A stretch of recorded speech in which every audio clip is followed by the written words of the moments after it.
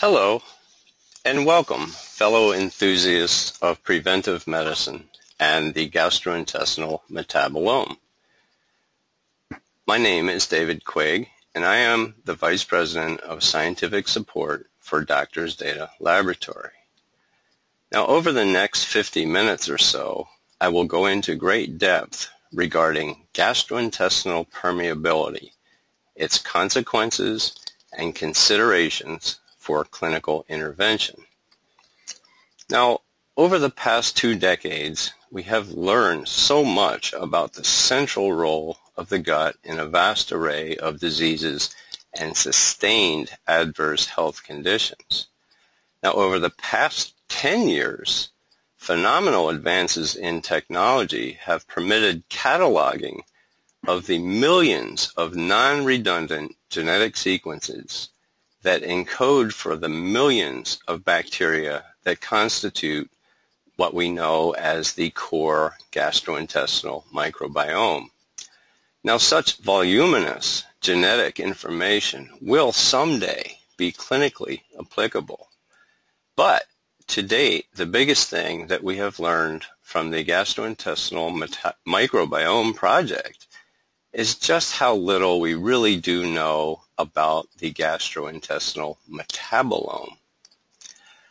Now, the metagenomic data has been in the spotlight at the expense of gastrointestinal metabolomics, especially the sorely overlooked gastrointestinal glycobiomics that is so very important in maintaining the gastrointestinal barriers as well as the commensal microflora contained within the bounds of the barrier system. And that barrier system is truly a remarkable ecosystem in and of itself. So today, I will specifically discuss the components of the intestinal barrier systems and the mechanisms for the incredible mutualistic relationship between the barriers and the microbiota. Now, when we think about the gastrointestinal microbiome, we have to think about it as an ecosystem because any ecosystem is a complex network of interactions among and between organisms and their environment.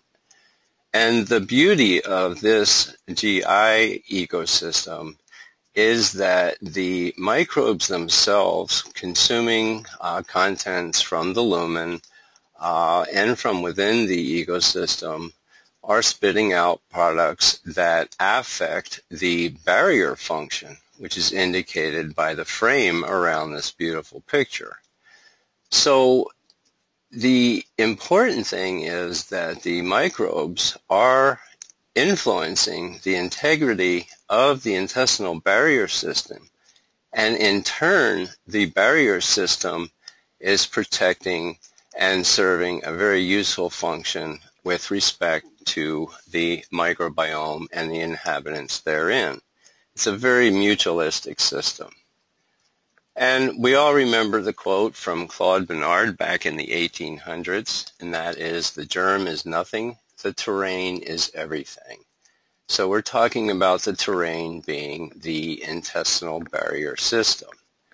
Now, I found another quote much more recently that summed up that concept, and that is, to be or not to be a pathogen.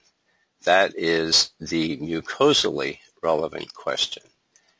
And that will be obviated by the following discussion. Now, when we talk about the gastrointestinal ecosystem, we consider the three primary components: the metabolome, that is the microbes, plus their collective metabolites; the terrain, the intestinal barriers; and very, very importantly, the gastrointestinal glycobiome.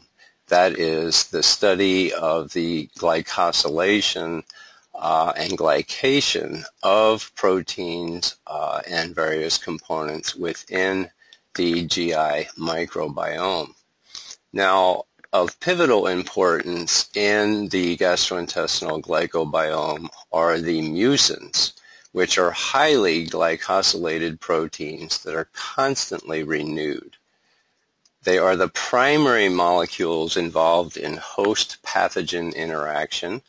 There are both secretory and non-secretory adherent mucins, both of which form critical protective barrier layers. Now, the mucins are extremely dynamic and responsive to changing conditions in the microbiome. And to illustrate that, consider that during infectious invasion, the glycosylation state of both the host and the pathogen change, which can affect the pathogenesis as well as the host's structural and immune responses. So, to be covered today, I'm going to talk about the intestinal barriers, that is with an S, their primary components, key regulatory factors in maintaining the intestinal barriers, including the grossly underappreciated Clostridium species. I'm going to talk about assessment of key barrier components that information can be derived from a truly comprehensive stool analysis, looking at things like the specific bacteria, butyrate, secretory IgA, and the inflammatory protein markers. Then I will discuss direct assessment using a separate test, that is the serum zonulin levels, to assess the intestinal permeability of the epithelial cell layer. And then, of course, what most of you are primarily interested in is therapeutic support to maintain barrier integrity.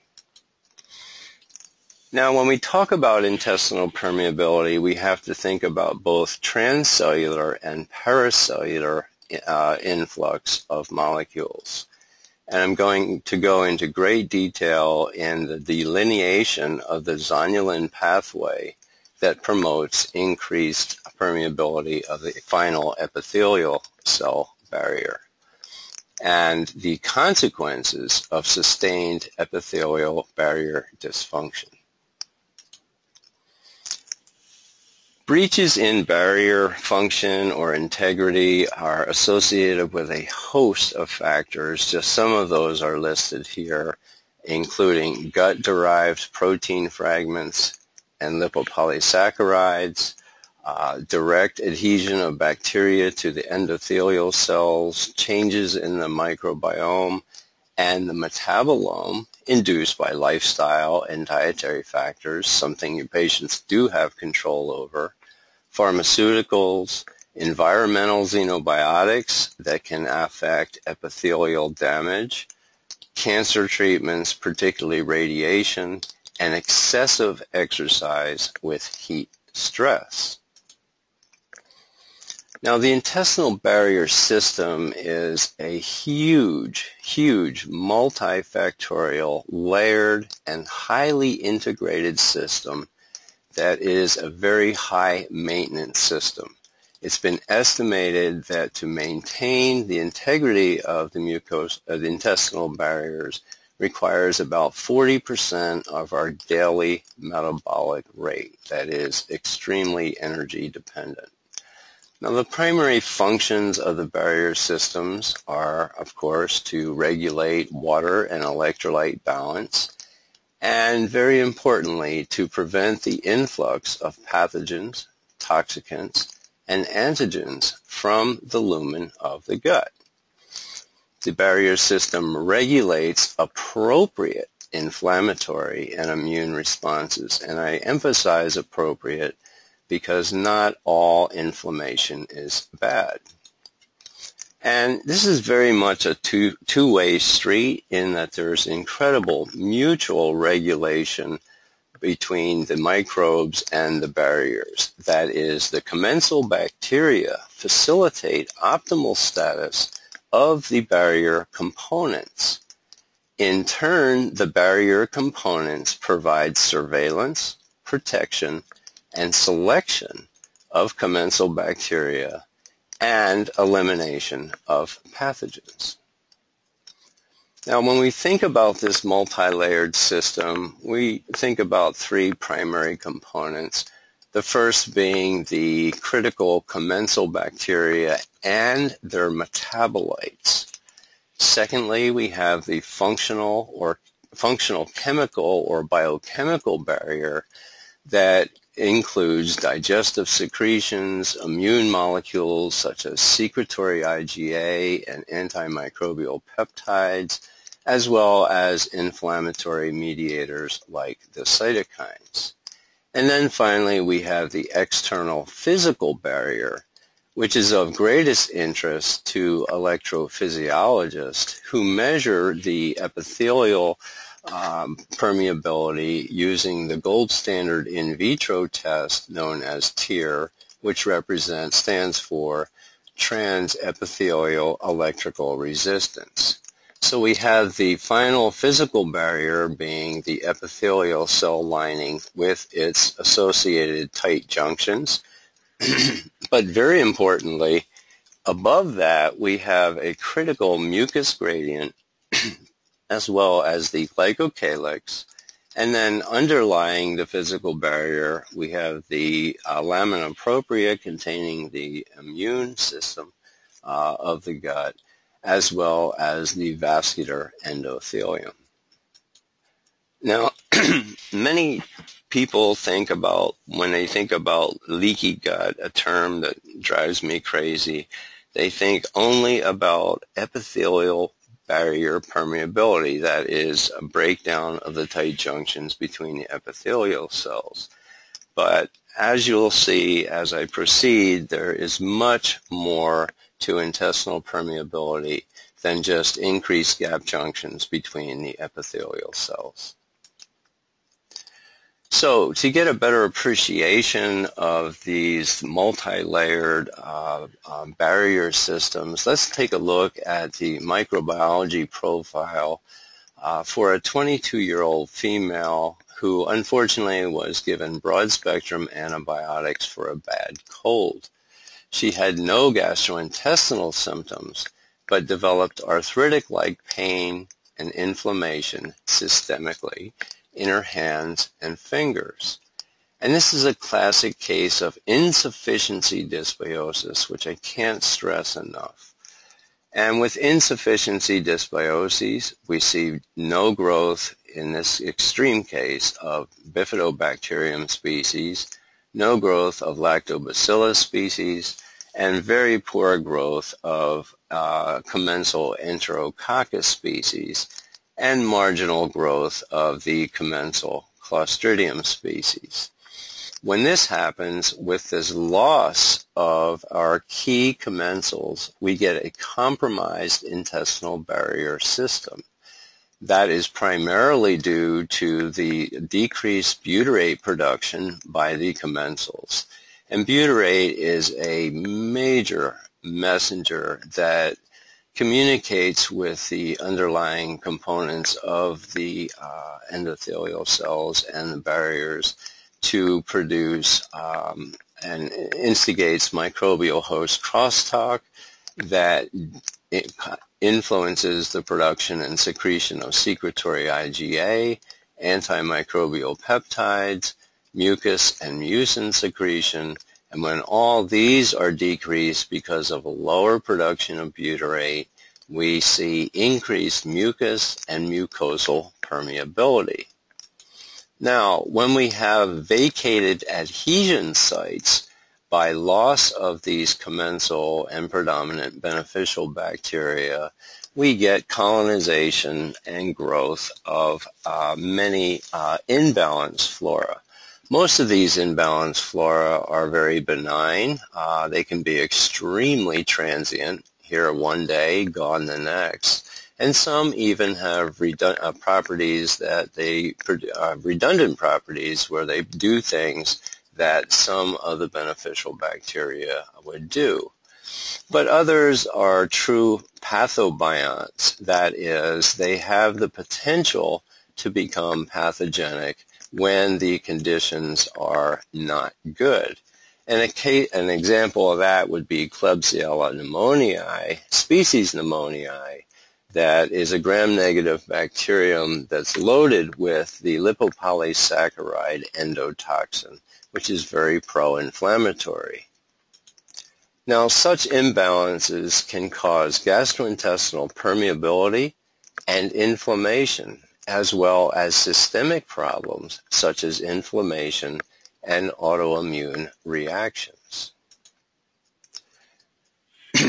Now, I'm a very visual person, and to really help comprehend what I just talked about with respect to the role of the beneficial bacteria, let's just take a look at the terrain, the different layers of the mucosal or the intestinal barriers. From the lumen, surrounded by a blanket of mucus, we have our first barrier. This mucus blanket towards the core of the lumen is much looser than the underlying more firm adherent mucus blanket.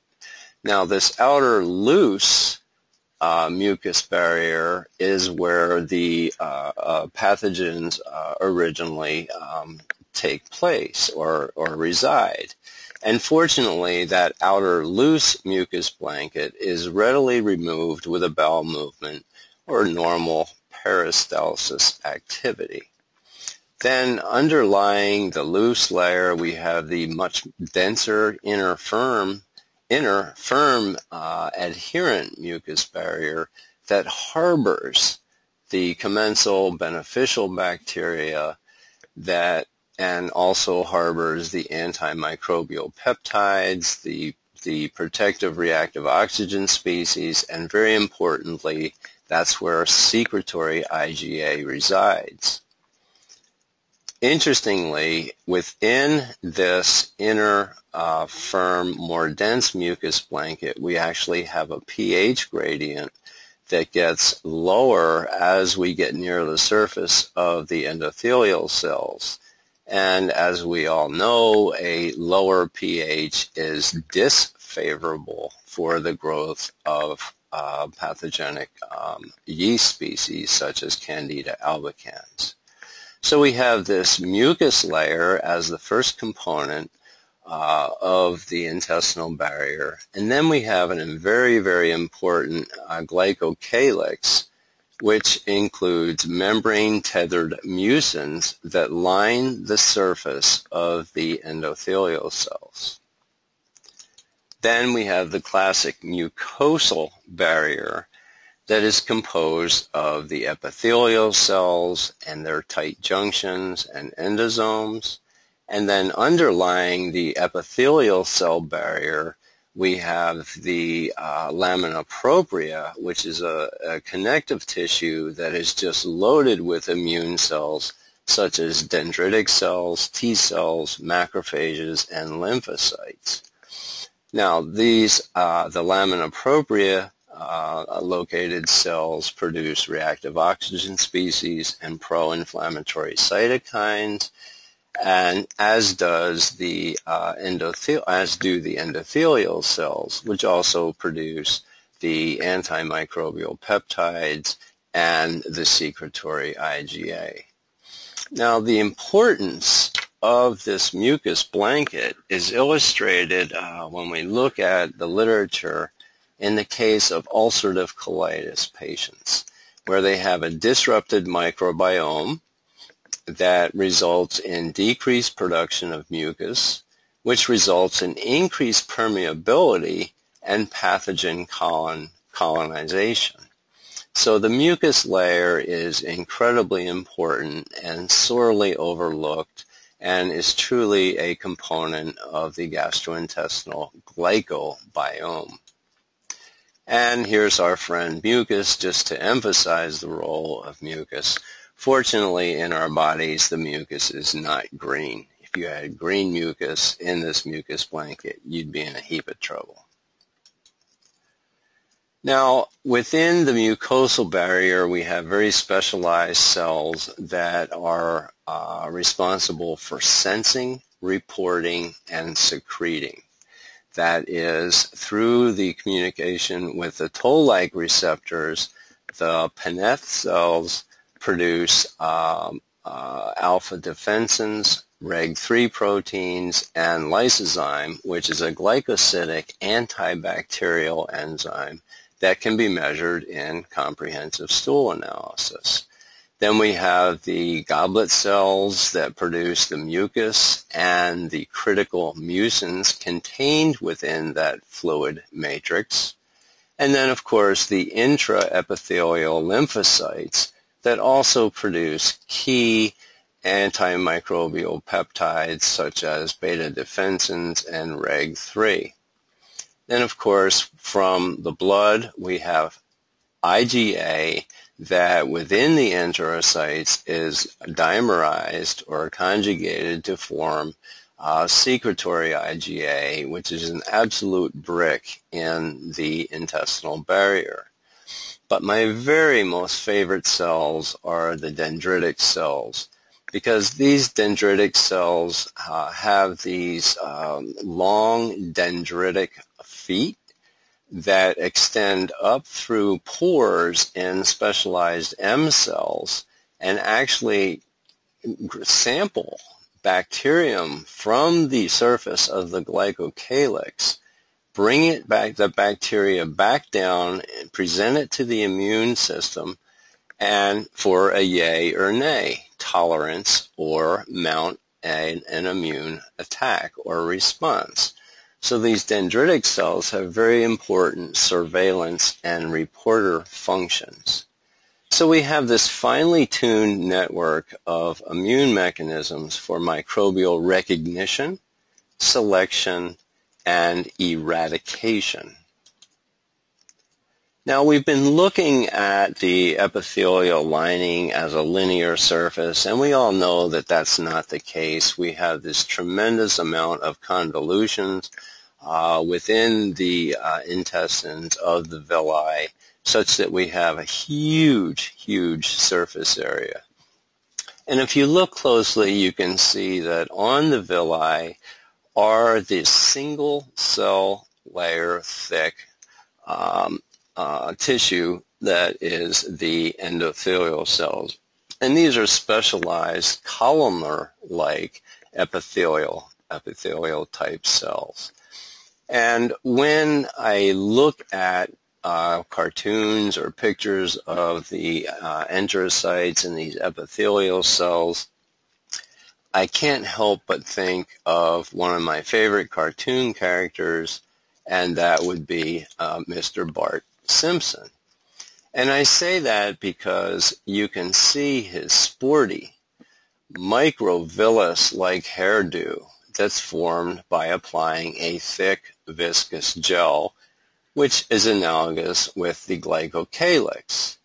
Then we notice that he has eyes and a nose that it can be analogous to the reporter function, sensing, and his mouth being the reporter function. So his eyes, nose, and mouth being responsible for sensing and reporting what's going on in the gastrointestinal tract.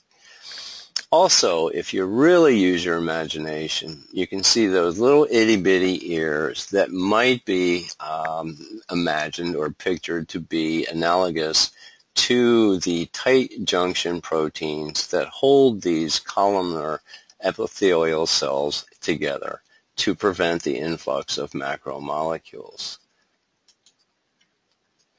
Now, mucins are absolutely essential for the integrity of gut barrier functions. And mucins are highly glycosylated proteins that form polymers via their sulfhydryl binding via their cysteine residues.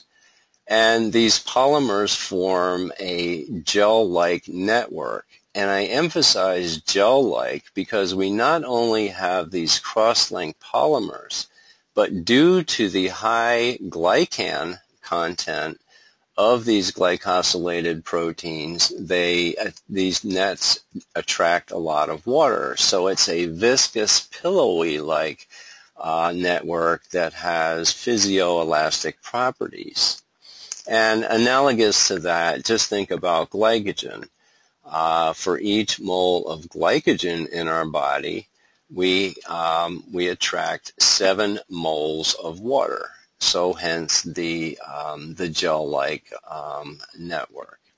Now, as far as mucins go, we have secretory mucins that constitute the viscous mucus barrier, and also cell-bound non-secretory mucins that form the glycocalyx.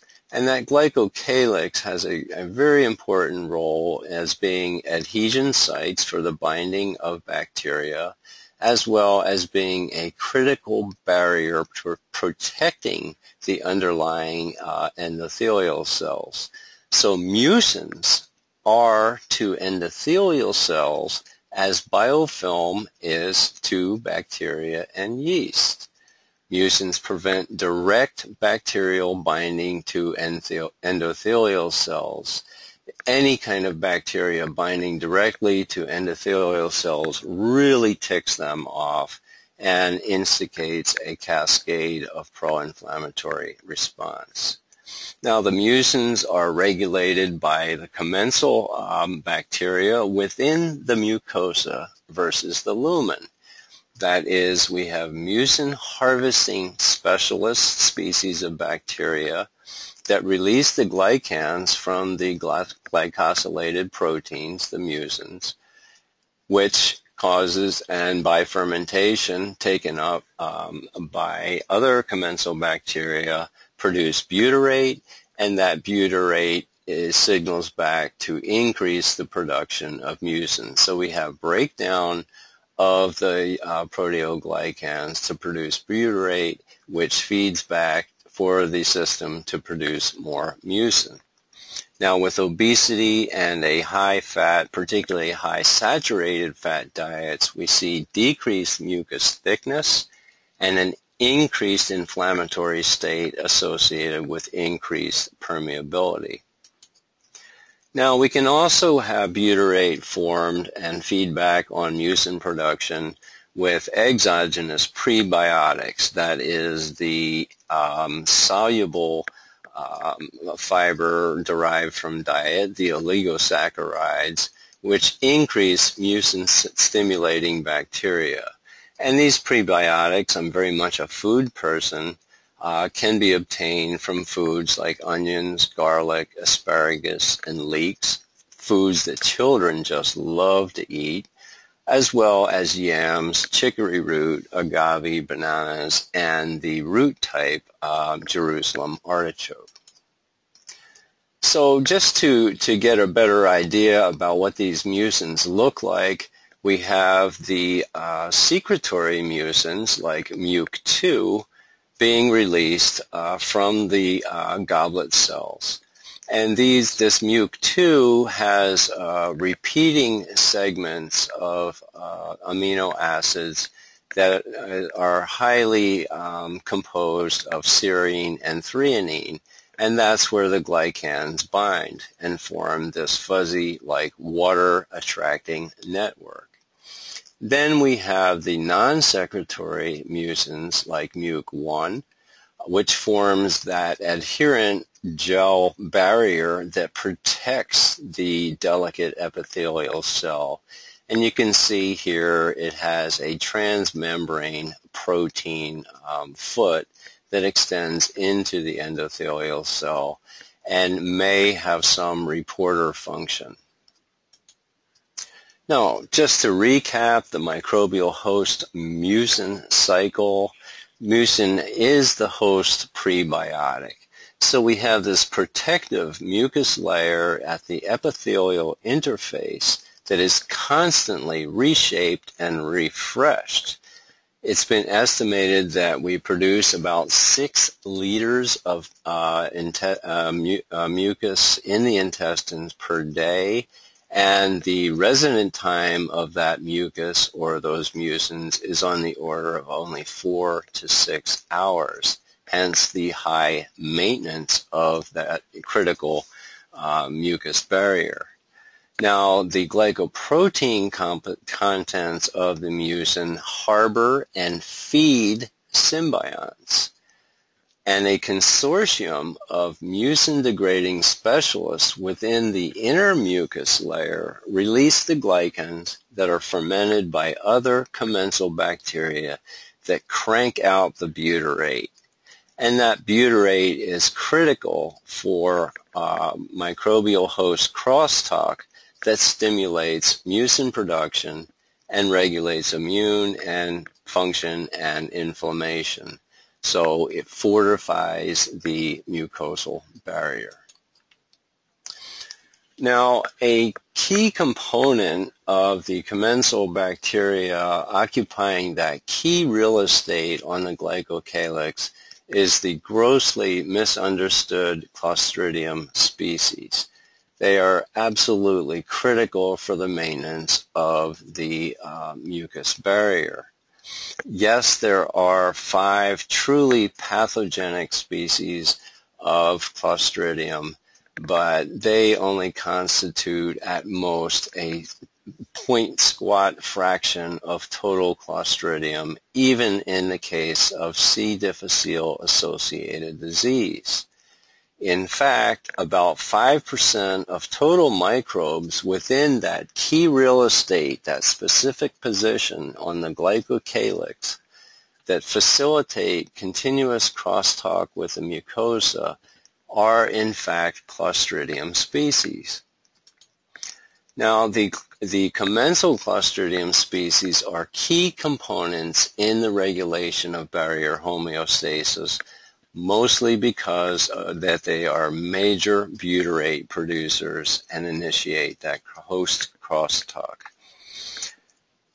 We see a decreased abundance of Clostridium species in colorectal cancer and inflammatory bowel disease.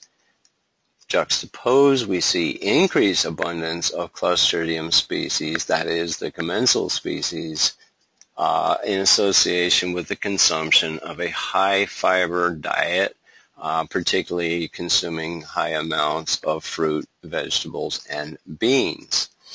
The most impressive thing about the Clostridium species that I hope will convince you that they are not all bad is the fact that during the first month of life, we see colonization of commensal Clostridium species in the guts of breastfed infants. Okay, that's pretty important.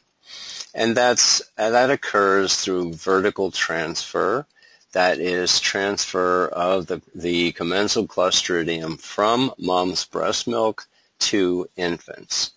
And in a fascinating study published in the Pediatric Research last year, there was a human study of 7 moms and their infants. And they did microbial analysis of mom's breast milk and the microbial analysis of both the maternal and infant feces. And what they found was that in addition to the majority genera of the Bifidobacterium, there was also transfer of commensal Clostridium species such as C. blauti, Collencella, and Veillonella. So what we have here is commensal Clostridium species from the maternal gut being taken up, transferred into mom's lymph, into mom's breast milk, and finally into the gut of the suckling infant. And the mechanism, again, is my favorite cells, the dendritic cells with their dendritic feet that actually reach up and sample the Clostridia from the glycocalyx, bring it down, transfer it into the lymph, where it is then transported to the breast milk. A truly, truly phenomenal system that really emphasizes the importance of commensal Clostridium species. Now, we can't have any discussion about the integrity of the intestinal barrier system without detailed discussion of the short-chain fatty acids, which are, of course, produced by fermentation of the mucin-derived glycans, as well as soluble dietary fiber by the commensal bacteria. Those short-chain fatty acids, of course, are primarily butyrate, acetate, and propionate. These short-chain fatty acids are fuel for enterocytes and many other tissues, and butyrate in particular increases the mast cell serotonin release. And the short-chain fatty acids are essential for maintenance of mucin and barrier function. Now, butyrate mediates what I've been referring to as microbial host crosstalk. That is, the host listens to butyrate produced by the commensals. And that happens through G protein-coupled receptors that are located on immune and epithelial cells. The butyrate mediates the production of mucins, antimicrobial peptides, and the release of anti-inflammatory cytokines by the epithelial cells. Now, butyrate is taken up very rapidly from the gut, and that which is not used by the enterocytes or endothelial cells in fact crosses into systemic circulation and even crosses the blood-brain barrier where it can ameliorate neuroinflammation. And of course, short-chain fatty acids are significantly affected by dietary soluble fiber as well as the gut-derived mucins. Now, Faecalibacterium prausnitzii and some Clostridia clusters are major butyrate producers located in that prime real estate in close proximity to the endothelial cells. And these species are far more abundant in diets that contain chickpeas and raffinose. Now, we also can't talk about the intestinal barrier system without a thorough discussion of secretory IgA, which is the absolute brick in the mucus barrier. Secretory IgA is anchored in the viscous mucus and on the epithelial cells, where it provides immune exclusion of microbes, including viruses, and also toxins produced by bacteria.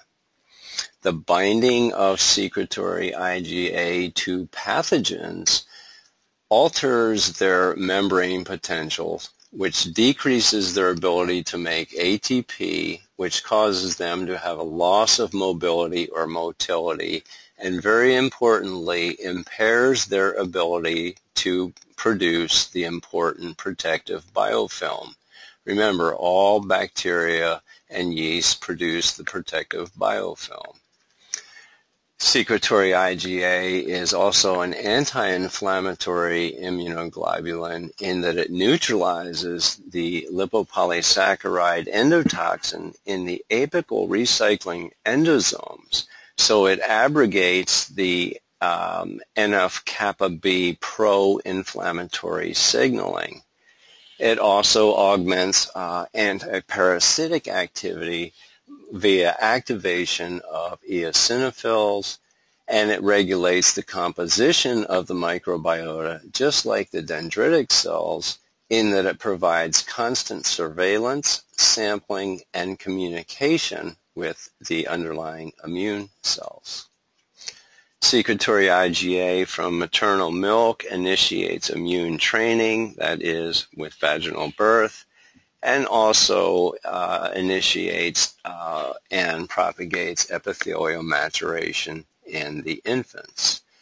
And as we have discussed in a previous seminar, chronic candidiasis is often associated with very low secretory IgA despite normal serum IgA levels. And that's because Candida species in particular produce a secretory IgA-specific protease enzyme.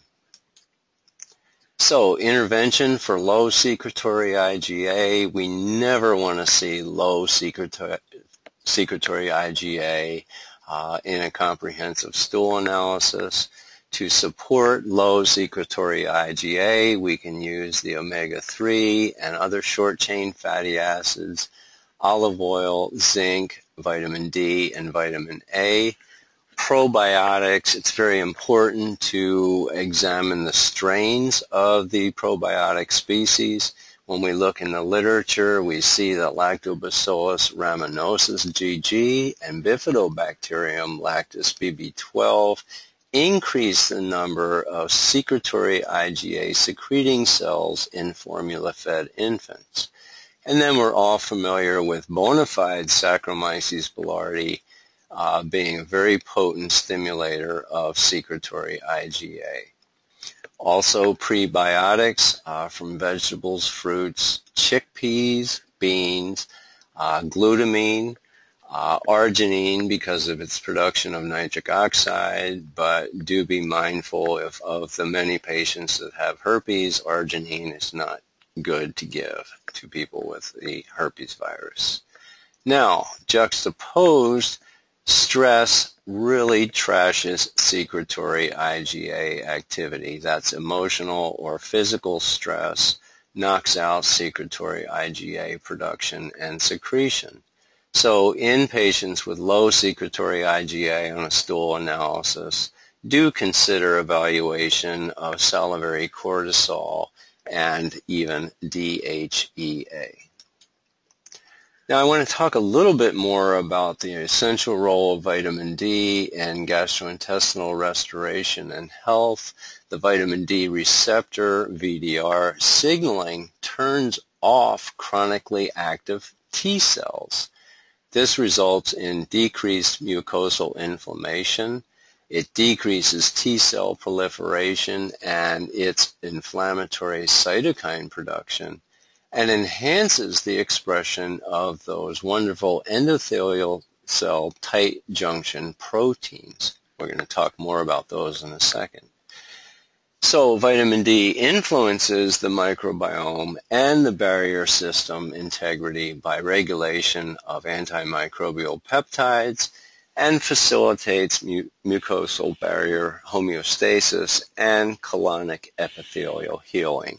So don't forget vitamin D as well as A, but make sure you're not overwhelming or causing an imbalance of D to A. Now, when we talk about breaching the epithelial barriers, we talk about, finally we're down to the epithelial layer, the epithelial cell physical barrier. And here we have transcellular movement of things like electrolytes, B12, amino acids, sugars, short-chain fatty acids through receptor-mediated processes, that is transcellular, as opposed to paracellular transport of molecules such as water and small solutes, that is through the pores of the tight junction proteins. That's very normal. So with a normal mucus barrier, we have a nice amount of secretory IgA and commensal bacteria, and a good healthy transcellular as well as blockage of paracellular influx of pro-inflammatory mediators. However, when we have a damaged or compromised mucosal layer, we see decreased secretory IgA, decreased commensal bacteria, and an increased presence of pathobionts or even pathogens.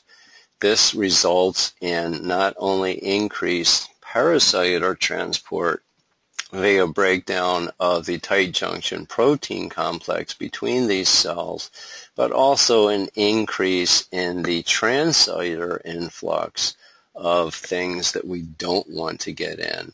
This results in pro-inflammatory signaling both in the GI tract and tissue damage, as well as systemic pro-inflammatory cytokine release. So the final cellular barrier, what everyone has referred to in the past as leaky gut. And this entails the zonulin-induced permeability of the epithelium.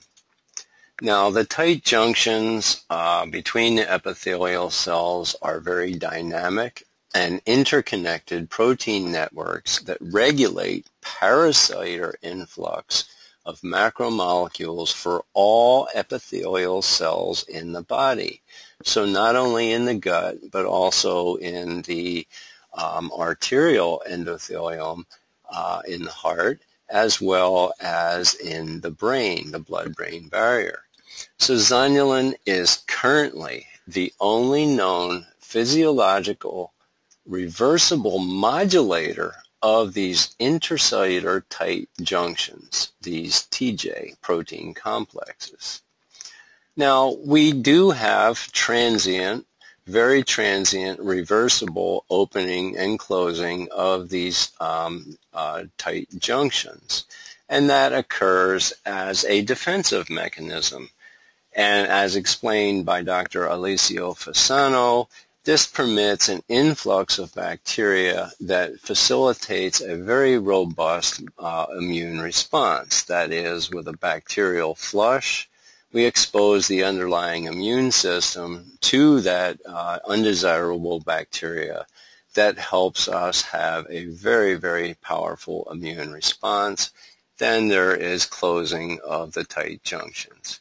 However, with sustained breakdown of the tight junctions, we see, as we see with high serum zonulin levels, it's associated with autoimmune diseases such as celiac, Crohn's disease, rheumatoid arthritis, type 1 autoimmune diabetes, as well as cancers such as gliomas, breast, ovarian, and pancreatic cancers, and problems in the nervous system, such as demyelinating polyneuropathy, multiple sclerosis, schizophrenia, and even juvenile fatty liver disease, which is all too prevalent in North America in our chubby little adolescents that are not running around, and also asthma and metabolic syndrome. So a breakdown of the epithelial cell barrier has significant consequences. Now, the gliadin-induced zonulin pathway and the associated increased permeability, this whole pathway has been very elegantly been delineated by Dr. Fasano and his group. And the story goes something like this. A trigger, gliadin peptides, bind to a chemokine receptor called CXCR3. Now, CXCR3, the chemokine receptor, and zonulin are significantly overexpressed in patients with celiac disease. And when the gliadin binds to this chemokine receptor, it activates the release of zonulin, in the case of celiac disease, excess amounts of zonulin from the enterocyte, and that zonulin molecule is then binds to two key receptors on the surface of endothelial cells, the protein activating receptor 2 and also transactivation of the epidermal growth factor. When these receptors are bound by zonulin or bound to zonulin, it activates a cascade of proteolytic events that tear down these wonderful tight junction proteins and leave us with a big gap between the enterocytes such that macromolecules can now leak through the system from the lumen. So when this happens, we have activation of the immune system. The immune system responds with pro-inflammatory cytokines that can cause tissue damage not only in the GI tract, as is the case with celiac disease, but it can also attack the beta cells in the pancreas and cause autoimmune type 1 diabetes. Now, there is some hope for blocking the zonulin pathway, and I will discuss that in detail in just a moment. Now, this whole issue of gluten sensitivity got out of hand for a while. It was debated that there was really no such thing and this was just a fad, but it's clearly not a fad, as I will show you some data. to dispel that myth.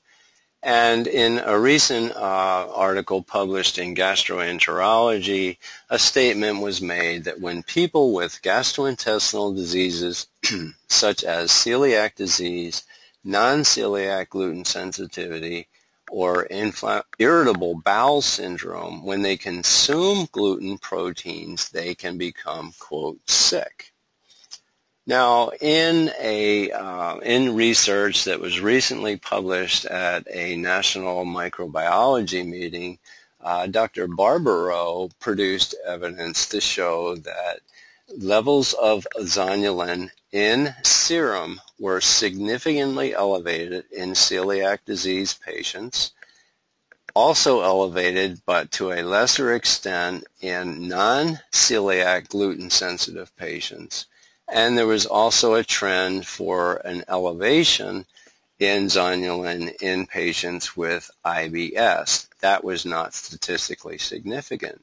However, a very important follow-up study showed that the zonulin response and increased permeability can be greatly ameliorated with a gluten-free diet, gluten being a primary trigger of the zonulin pathway.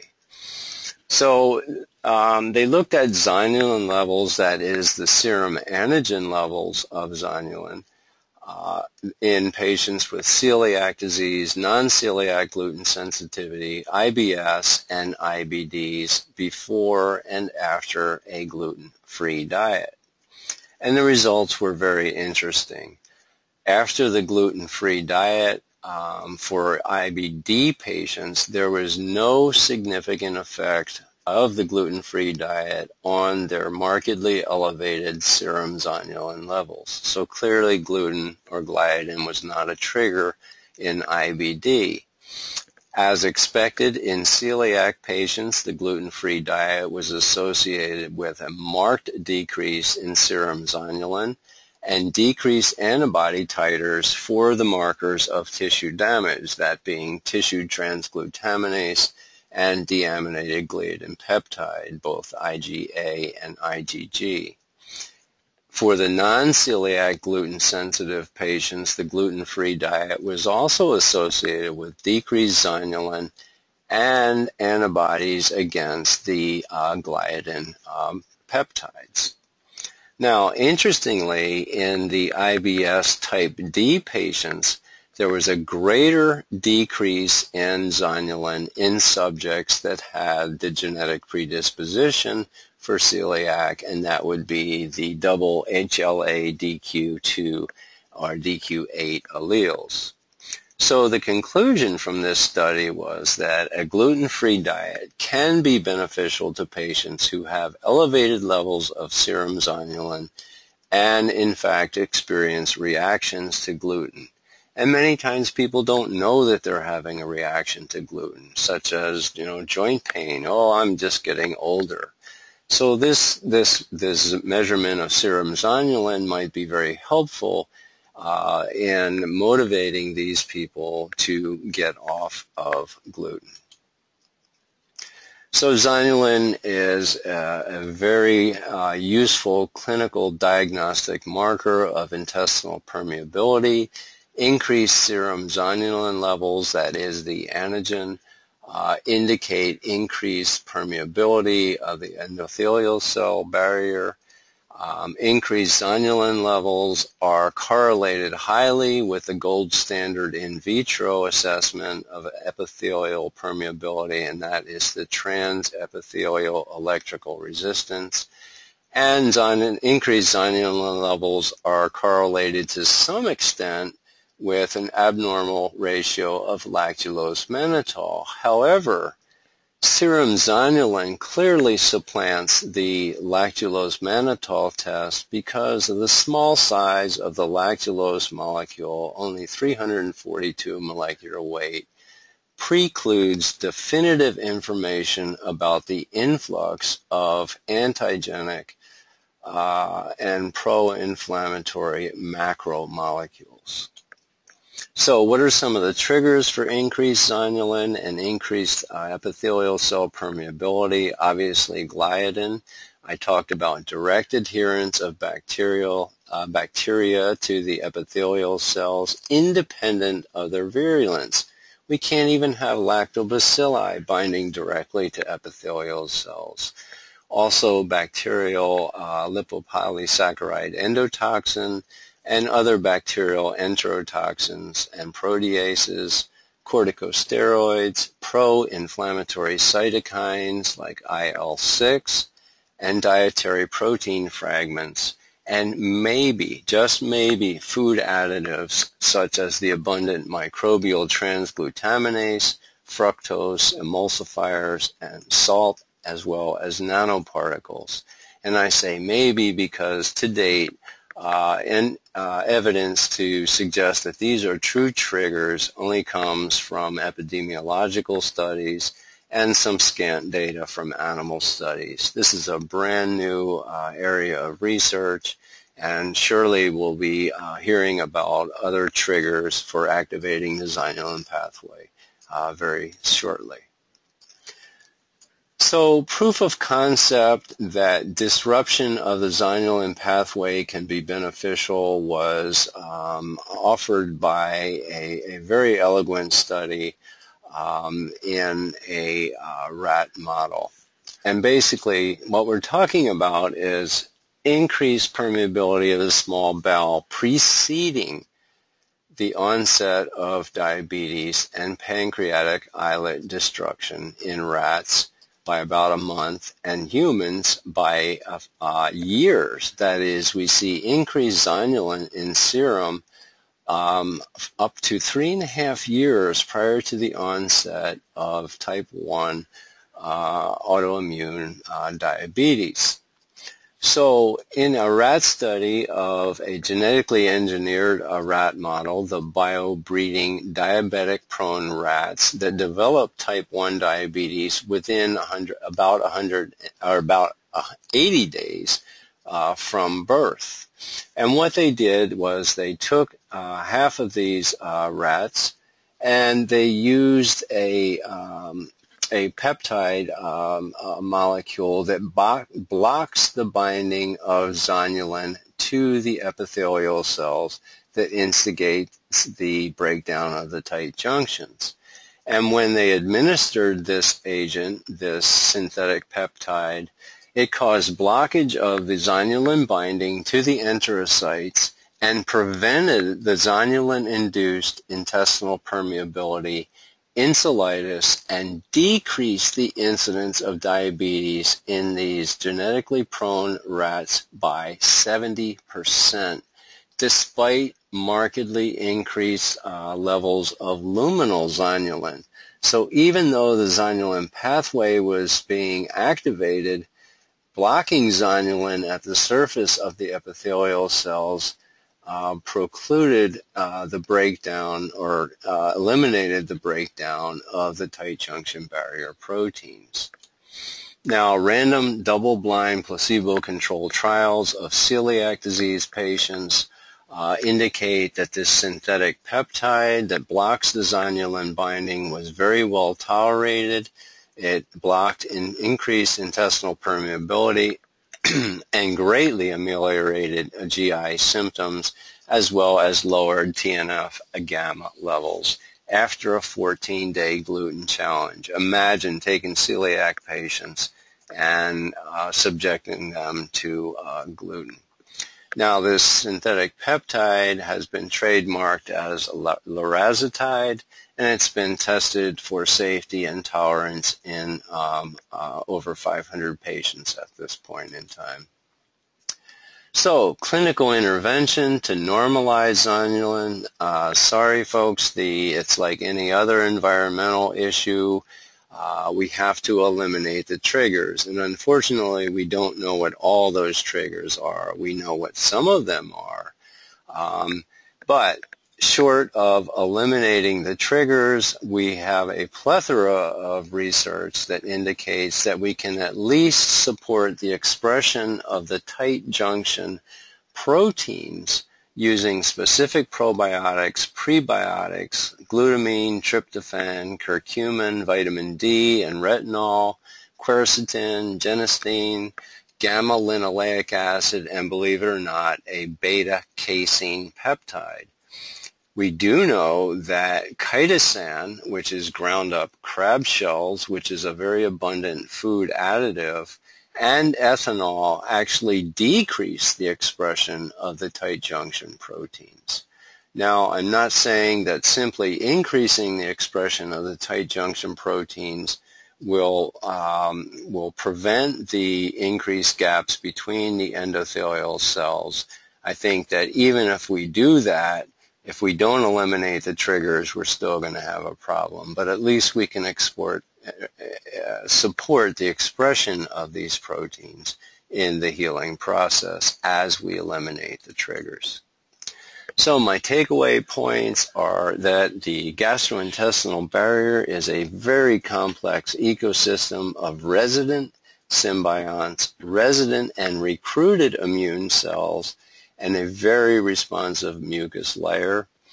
The first-line mucus barrier harbors commensals and immune components that support the barrier, and the barrier in turn supports the commensals. Endothelial cell membrane-bound mucins, the glycocalyc, serve as adhesion sites for bacteria and protect and communicate with the epithelium. Mucus and its mucins are dynamic and affected by symbionts and pathogens, and there is effective clinical intervention to support the mucins, and such intervention should be considered as part of any and every gut restoration protocol. Zonulin is a reversible physiological regulator of endothelial cell tight junctions, that is the permeability of the epithelium. Persistent activation of the zonulin pathway predisposes individuals to inflammatory, autoimmune, and even neoplastic disorders as well as non-celiac gluten sensitivity. Elucidation of the zonulin pathway has facilitated the development of a superior diagnostic marker of intestinal permeability to pro-inflammatory and antigenic macromolecules.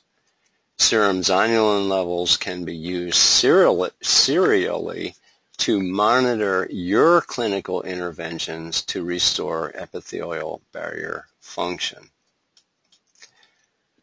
There's been a lot of material presented here. I would encourage you to view this material a couple of times. And if you have any questions or need any additional information, please contact us at inquiries@doctorsdata.com. And I thank you kindly for your attention and your very good intentions. Cheers.